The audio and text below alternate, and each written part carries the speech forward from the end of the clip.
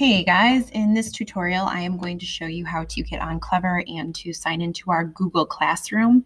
If you have already done this, just take this video as a review. So the first thing you're going to do is get on the internet and get to the student portal. So as you can see right here, this is our student portal. Okay. If you're at home, all you have to do is type in dearbornschools.org, and then you will have an option of getting to the student portal from that home page. Okay, so when you're on this page, what you're going to do is here you can see you can get on Clever right here. Clever login. Up here at the top, there's the Clever icon, this little C that can get you onto Clever. And down here, we also can get onto Clever. It doesn't matter which one you pick as long as you get onto Clever. So to get to Clever, you just click on one of those choices. And when you get there, you will probably not see this right away. If you've never been on Clever, you'll have to sign in. So you choose your dearbornschools.org account, type in your password,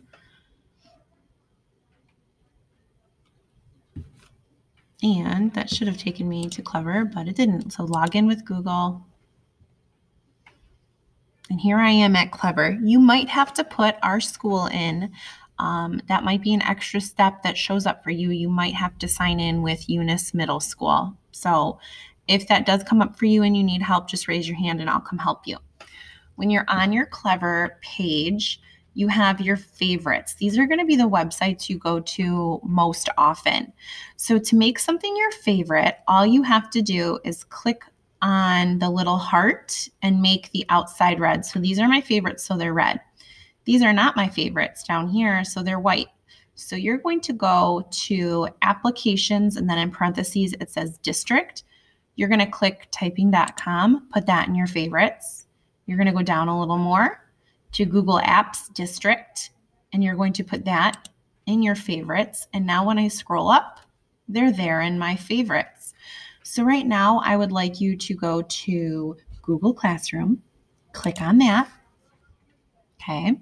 Now this is what my Google Classroom looks like as a teacher because I have all these pages. If you've never used Google Classroom before, you will probably have to sign in. Okay, and then you will get to a screen that looks similar to this, but yours will be empty. So depending on which class you're in, if you're in 6th hour or if you're in 7th hour, up here there's this little plus sign that says join a class. You're going to click on that, join class, and a box like this will come up, and you're going to put in the class code. I will show 6th hour and 7th hour in this video and write it on the board. So once I put it on the board, you can type it in and click join. So if you're in my 6th hour keyboarding class, quarter 2, this is yours. A9ROXCS. If you are in my 7th hour for quarter 2, you are going to put in this code. I2ID16B. And then my class should pop up right here. Okay. Once you do that, give me a thumbs up and then just wait quietly. I will go around and help the people who don't understand. If you need my help, you raise your hand and I will come to you. But like I said, if you figure this out, please just wait quietly so I can help those who need help.